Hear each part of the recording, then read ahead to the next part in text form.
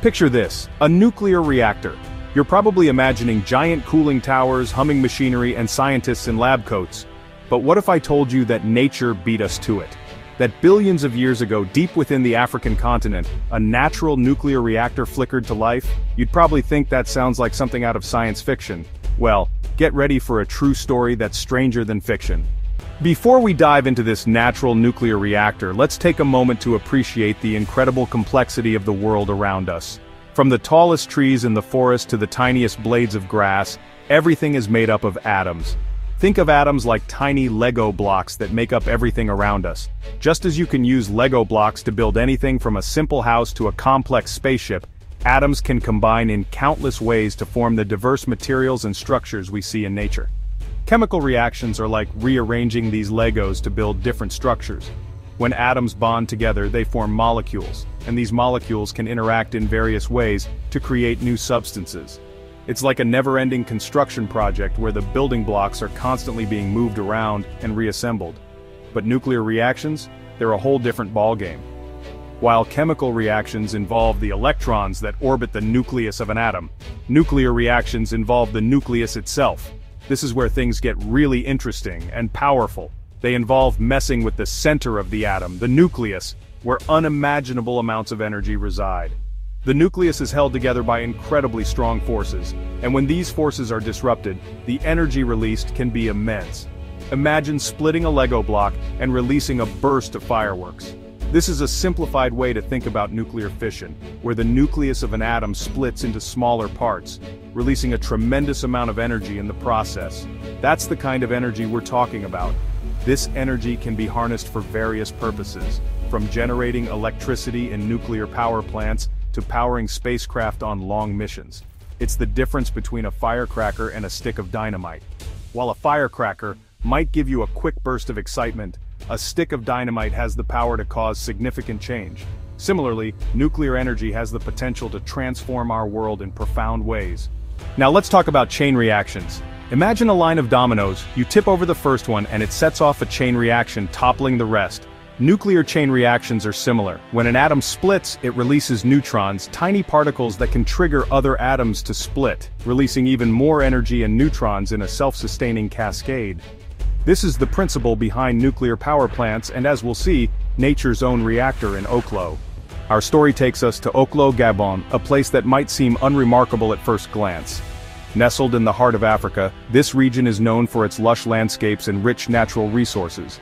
But beneath its surface lies a mystery that puzzled scientists for decades. In 1972, a curious discovery was made that would change our understanding of natural phenomena. It all began when a shipment of uranium ore from Oaklo arrived in France for processing. A French physicist, while examining the samples, noticed something peculiar. The uranium ore from this particular mine had an unusual composition. Specifically, the concentration of uranium-235, the isotope used in nuclear reactors and atomic bombs, was significantly lower than expected. Normally, uranium ore contains about 0.72% uranium-235. However, the samples from Oaklo had much less. This anomaly was akin to finding a half-eaten cake with no crumbs left behind. It was a scientific conundrum that demanded an explanation. Scientists were baffled. How could such a significant amount of uranium-235 be missing? Theories ranged from contamination to unknown geological processes. The scientific community was abuzz with speculation. Determined to solve the mystery, researchers from around the world began to investigate. They scoured the mine, analyzed geological samples, and conducted numerous experiments.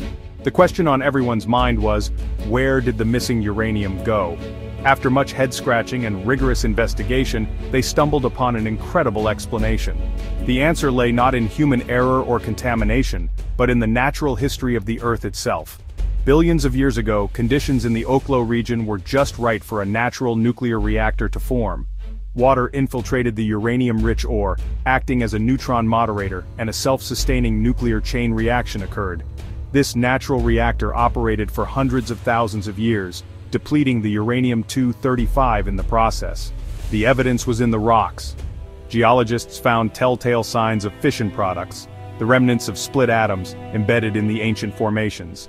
These fission products were the smoking gun, confirming that a natural reactor had indeed existed, They found telltale signs of fission products, the byproducts of nuclear reactions, which provided concrete evidence of the ancient reactor's existence, the remnants of split atoms confirming their suspicions.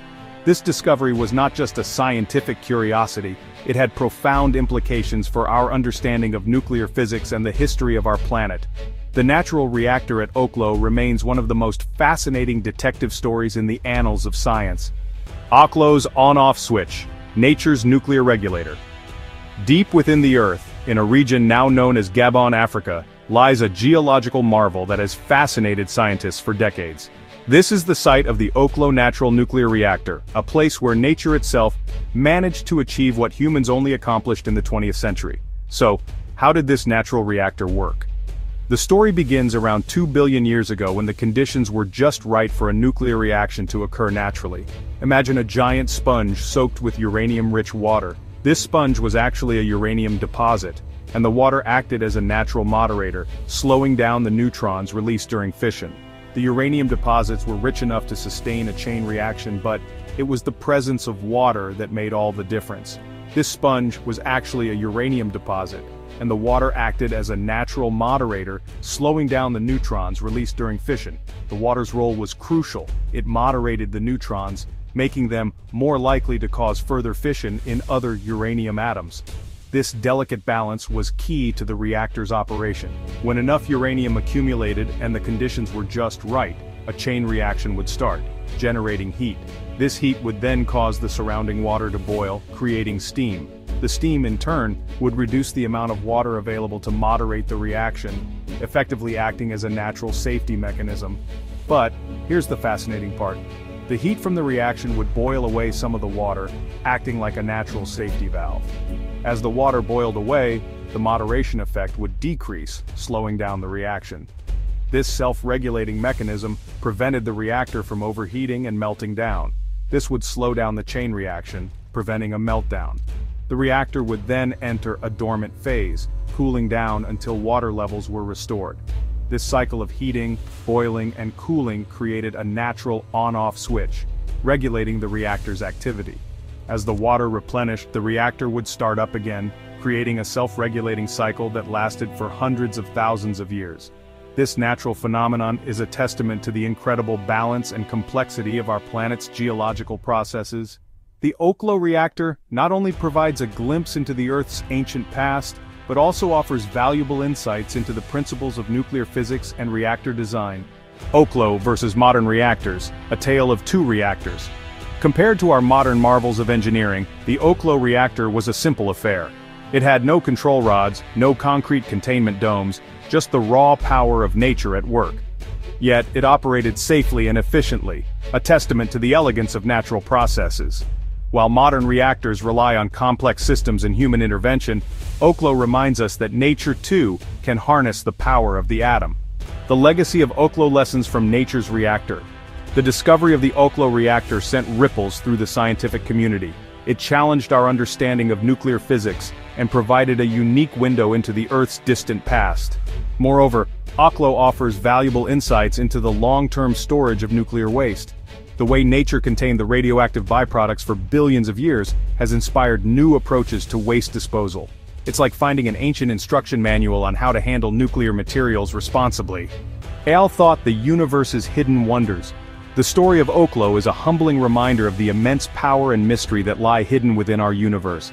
It's a testament to the ingenuity of nature and a source of inspiration for scientists and dreamers alike. Who knows what other secrets lie buried beneath our feet waiting to be unearthed? Perhaps, like the Oaklo reactor, they hold the key to unlocking even greater wonders.